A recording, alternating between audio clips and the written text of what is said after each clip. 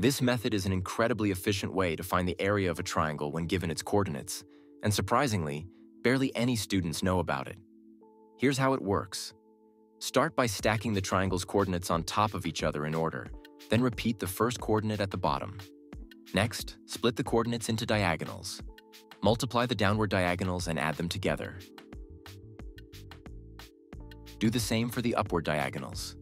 Multiply them and add the results.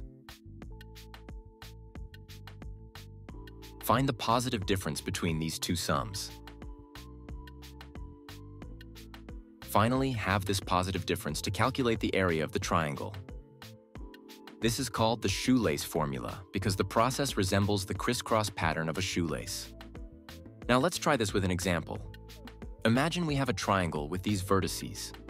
First, we stack the coordinates vertically and repeat the first one at the bottom. Using the shoelace formula, we calculate the downward diagonals, which add up to 29.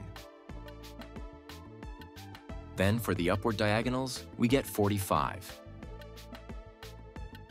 The next step is to subtract these results from one another. If the result is negative, we use absolute value symbols, these vertical straight line symbols, to make it positive. Here the difference is 16, so we have it to get 8. That's the area of the triangle. This method is surprisingly underused, especially at A-level. If you're an A-level student, you can learn neat tricks like this from Mathify's A-level workbooks.